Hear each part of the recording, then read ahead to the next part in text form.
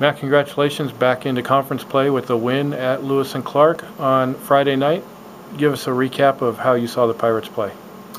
Well, great opportunity for us to kind of get back in a rhythm and continue to build some momentum coming off the long holiday break. I thought it was good to be on the road and have that time together, just kind of lock in and focus.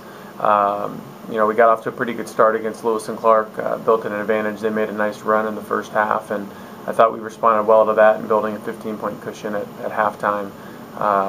Did some really nice things. We're sloppy at times, so it was a great game in terms of the teachable moments, the things we could learn from that will directly apply to this week moving forward.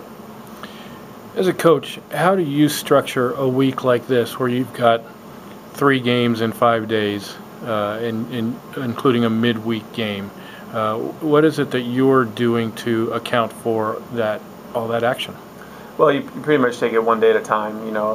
Tomorrow's game against Whitman is kind of the back end of last weekend in conference play, and how I look at it. And then once we get through Tuesday, we'll regroup and then start to prepare for Friday and Saturday.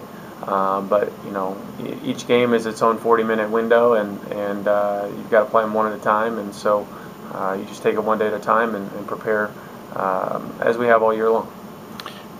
Talk about the Blues and what we face on Tuesday night. Well, I'm not sure there's a better rivalry in the country, in the last few years than Whitman and Whitworth. And the games that we've played for the last 3-4 years have been some of the most epic basketball games that have been played in the field house and in Walla Walla. So we know what to expect in terms of the intensity of the game.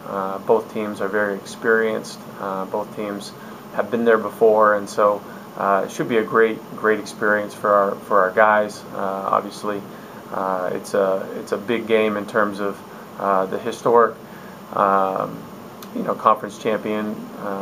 Has kind of gone through either Spokane or Walla Walla the last couple of years, and so we know how much is riding on this game. But at the same token, it's still very early in conference play. Teams are trying to kind of finalize their rotations and who they can trust in certain moments. And so, regardless of what happens on Tuesday, there's a whole lot of basketball in front of us. And so, we've got to maintain perspective, as we get through this entire week and take it one day at a time.